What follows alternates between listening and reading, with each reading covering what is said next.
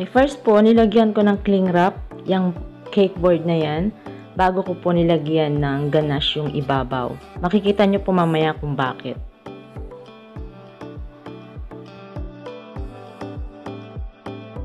Tapos po, lagyan nyo na yung cake, yung may makinis na part, hindi po yung may tinabasan.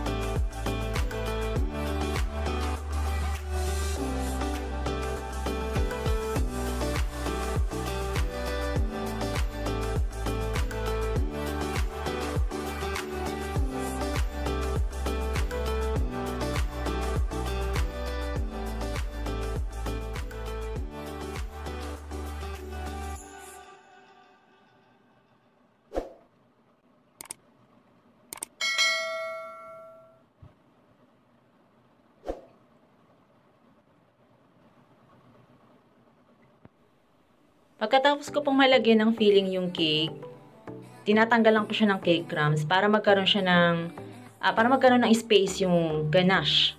Maiwasan na rin yung bukol-bukol kapag pinahid natin si ganache. Kasi pagka gano'n, naglagay na tayo ng fondant, bumabakat din minsan yung pag may bukol-bukol, lalo pag manipis yung fondant mo, yun, makikita talaga siya.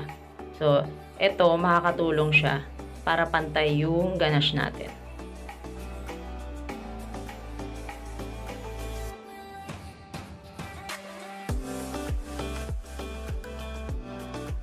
Kung ano po yung size ng cake natin, ganun din yung size ng cake board na gagamitin natin.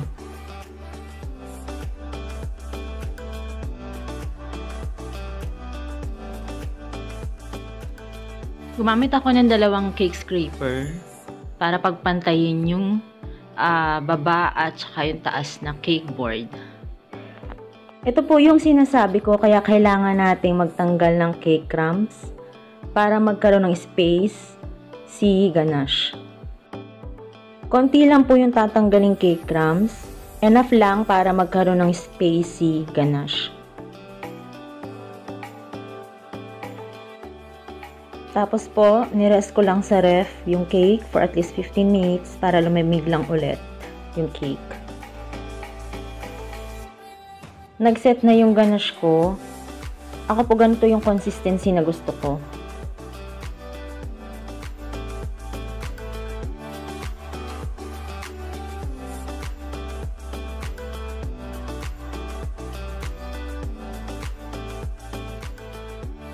Alam niyo po, mukha lang komplikado sa una tignan yung ganitong method, yung upside down method ng paggaganache. Pero kung makasanayan niyo po, pagdating sa part na to, ang bilis-bilis na po. Ang size kasi ng cake nito is 8 by 6. So pag ganyan, inuuna ko lang muna pahiran ng ganache yung ibaba, pataas. Yan, ganyan po. Alam niyo po, pag nakasanayan niyo yung ganitong method, ang bilis-bilis lang po talaga, wala pang 30 minutes. Tapos ka na po sa pagbabalot ng ganache sa buong cake. Tapos pakinis ka lang ng pakinis hanggang sa yung kinis na gusto mo po. Kaya importante po na malamig yung ating cake. I-rest nyo siya pagkatapos nyo malagyan ng filling. I-rest nyo siya sa fridge or sa ref for 30 minutes. Tapos, pag peanut butter yung consistency ng ganache nyo, hindi po kasi pwedeng runny sa ganitong method. Yan, tapos pag pinahid nyo, hindi siya tutulo-tulo yung ganache. Kaya importante po na peanut butter consistency siya sa ganitong part. Tapos yan, lagyan nyo lang po yung may mga butas-butas. Tapos scrape ulit. Lagay lang ulit ng ganache. Tapos scrape lang ulit. Ganun lang po, paulit-ulit lang. Hanggang sa okay na. sa gusto nyong kinis.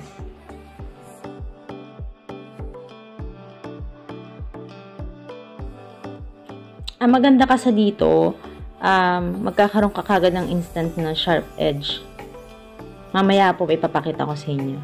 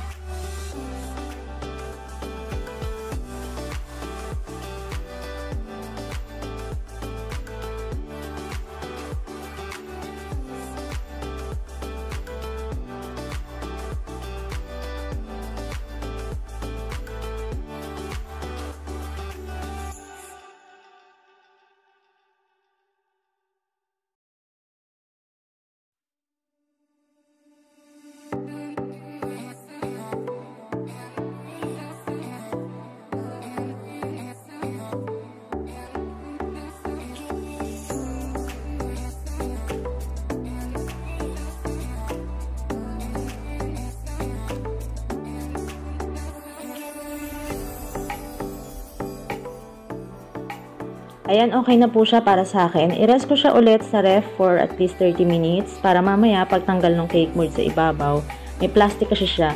Pag nirest ko siya ng 30 minutes, at least hindi sasama yung chocolate doon sa cake board. Okay, after 30 minutes, ganito na po gawin natin. Erase lang natin ng konti gamit yung spatula. Release lang natin ng konti yung cake board.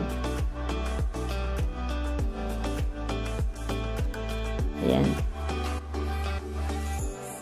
Huwag po kayong matakot pagdating sa part na to. Firm na yung ating cake. So, ito po, ibabaliktad ko na po siya. Dahan-dahan lang. Yan. Tapos, release.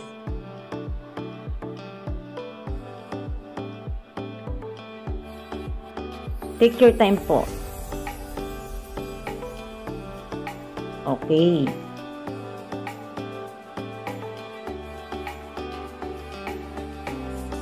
Yun, ganun lang naman po. Madali lang. Tapos, tatanggalin na natin yung plastic sa ibabaw. Dahan-dahan lang po, ha.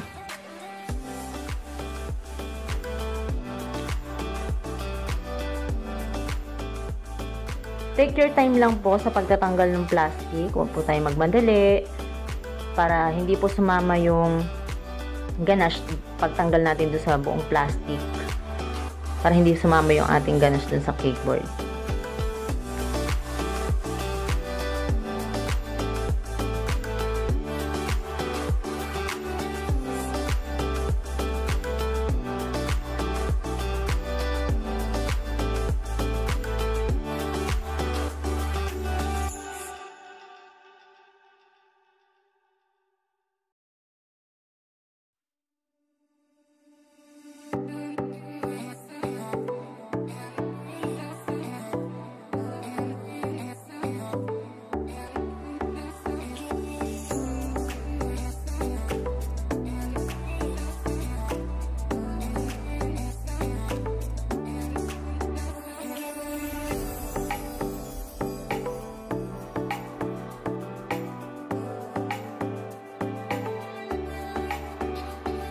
Sa pag-release naman po ng cake board sa cake, gumamit ako ng palette or spatula, mainit.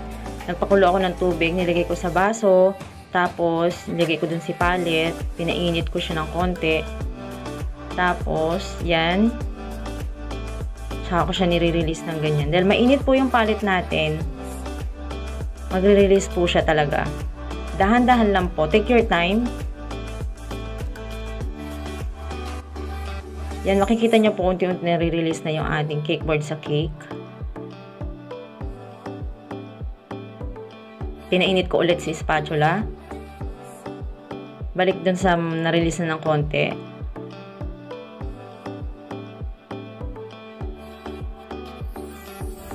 Okay, ayan na po.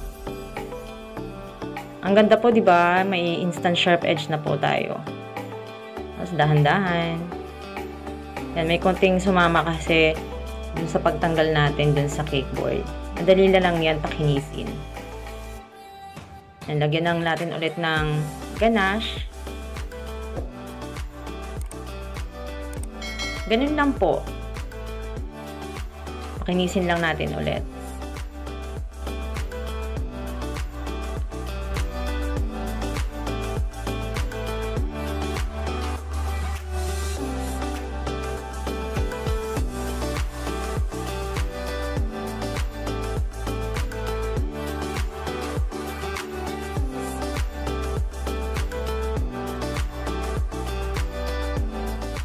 Dito po, pinapainit ko yung spatula bago ko pakinisin yung ibabaw ng cake.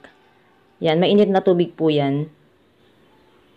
Tapos, yan, papakinisin ko lang yung ibabaw. Ganun lang po. Hanggang sa yung gusto nyong kinis.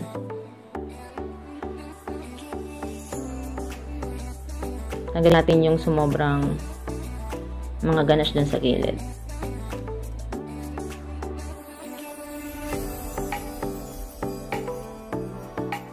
Bago nyo po pala to i-cover ng fondant, i-rest nyo lang po na siya ng at least 1 hour dyan sa table. Kasi may condensation na nangyayari dun sa cake dahil malamig yung cake natin.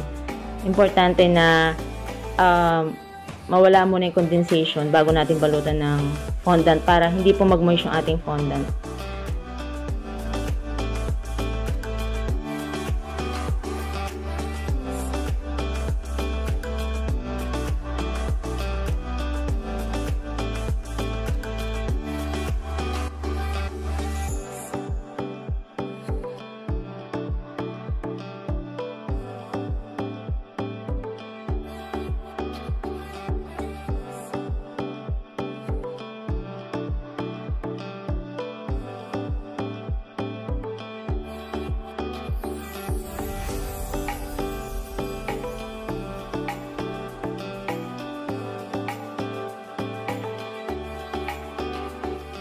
I think patapos na po ako dito. Tinatanggal ko na lang yung konting ganache dun sa ibaba ng cake board.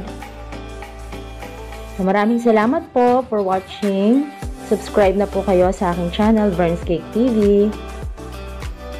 Thank you. See you on our next video. Keep safe everyone. Bye! Mwah, mwah, mwah.